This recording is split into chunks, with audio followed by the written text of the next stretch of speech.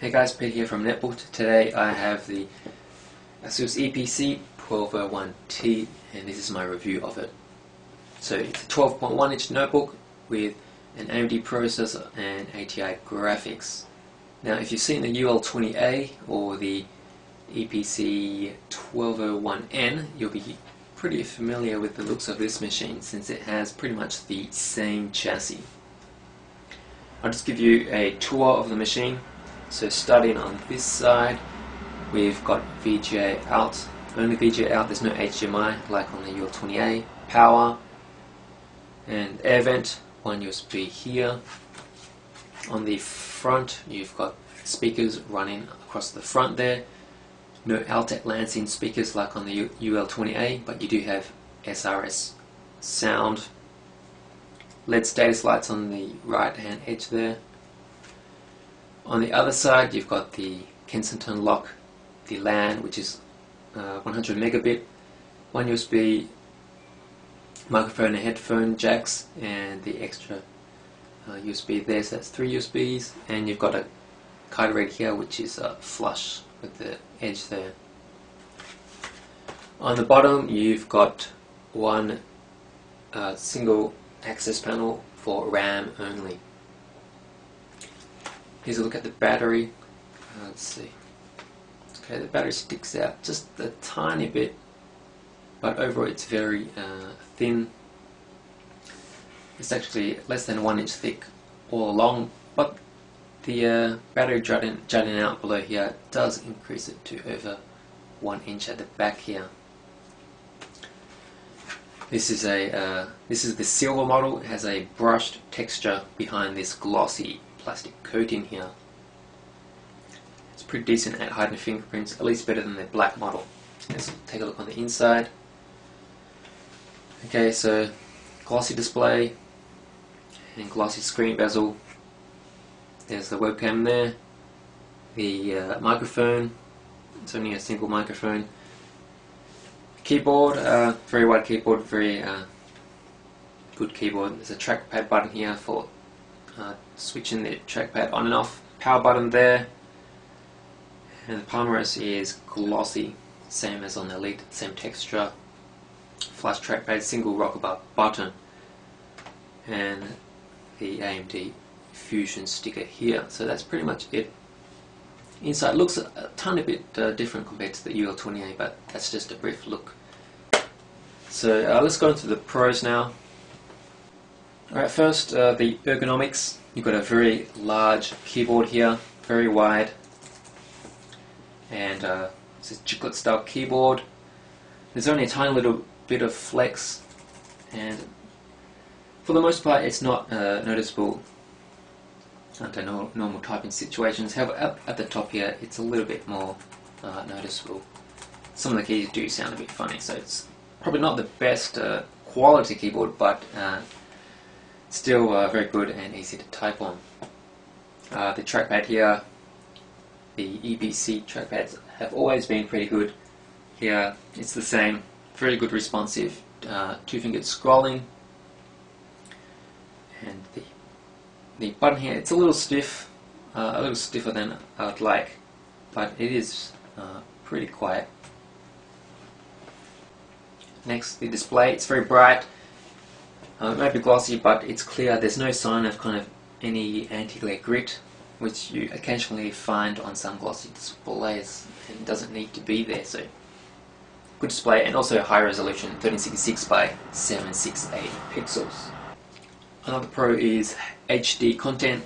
You can play HD content up to 1080p, 720p, H.264 for video, WMV9 or MPEG 2. That's for maybe movie trailers that you've downloaded or some other movies, but for YouTube videos you cannot play 720p or 1080p video. Even with Flash 10.1 you still cannot get it to work, at least on this particular model. The next pro is graphics performance. You've got a ATI Radeon HD 3200 graphics chipset in here, and combined with the AMD Athlon Neo NV40 processor running at 1.6 gigahertz. You've got very decent performance, better than any netbook. And when it comes to games, the graphics performance will help get better performance than even some of the low-end CUV notebooks, such as the ASUS 1410 with the SU2300 processor. So when it comes to games, better performance with this over the UL20A, for example, which comes with that dual-core SU2300 processor and GMA 4500 MHD graphics. So good graphics performance on this notebook. The next pro is price. It's cheaper than both the UL20A and the EPC 1201T. Mind you, in the US it does not come with a operating system, so the price is even cheaper. And that's good value if you plan to use Linux, and Linux runs very well on this notebook. Alright, time to take a look at the cons. So first, there's no HDMI out, there's only VGA. Granted, the UL28 does not have an HDMI out as well. Next, battery life, you're looking at around 3 to 4 hours. 4 hours at best. That's with light web browsing, no flash videos, and brightness at the lowest notches. If you start watching videos and generally not being conservative with battery life, you expect around 3 hours. So battery life is below average, but it might be enough for some people. Some people don't really care about that. Next, the noise. It's not as quiet as the UL20A, for example. The fan is always on, you can always hear it. Right now it's pretty quiet, but then again it's doing nothing at the moment. And actually I cannot hear the fan right now, but once you start web browsing and looking at videos, the fan does ramp up, especially after it's been on for a while. It's only been on for about half an hour so far. So noise wise it could be better, but still it's tolerable, for me at least. But it certainly is not quiet. And next, the power brick is a bit larger than normal. So this is the 1201T power brick, and this is a standard netbook power brick. So if we compare them, you can see that the 1201T brick is a little larger. And last of all, YouTube videos. You cannot play back HD YouTube content.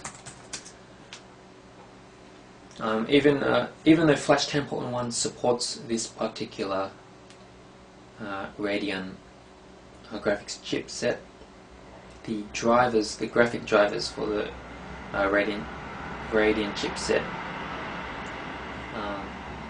do not provide the capability to play back HD Flash. For some reason, I do not know, but you just cannot do it. Maybe I can show you here. So that's a quick look at the pros and the cons of this 1201T. If you're looking for a good value, cheap 12-inch notebook, this is definitely worth considering. It's cheaper than the 1201N and the UL20A, which shares the same chassis. You might not get as good battery life as those two notebooks, but it certainly does have very good graphics performance, and it's more powerful than a netbook. Graphics performance should even be better than the UL20A, but probably not as good as the EPC 1201N.